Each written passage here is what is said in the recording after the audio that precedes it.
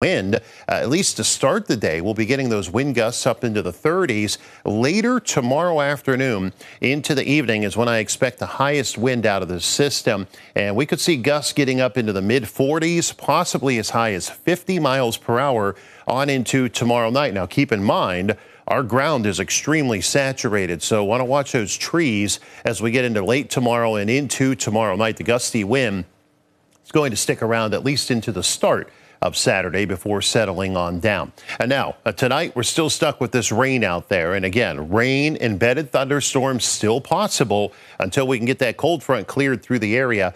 Brief heavy rainfall still a possibility, too. And I would not be surprised if some spots picked up another ½ inch to an inch before we got into the early morning.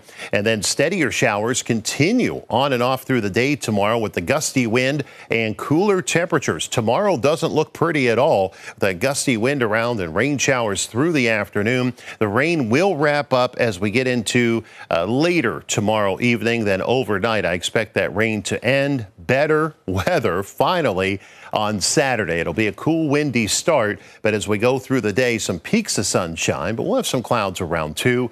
Temperatures staying cooler at least to start your weekend, and then we're going to warm things right back up heading into next week. So tonight, still dealing with those rain showers, the chance of thunderstorms, and some brief heavy rainfall. Watching for flooding as well through the night into tomorrow. We'll be watching a lot of those creeks and streams and rivers into tomorrow and tomorrow night with all this rain around.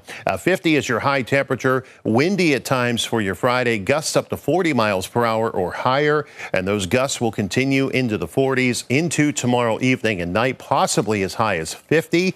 A gusty wind continues on Saturday, especially early.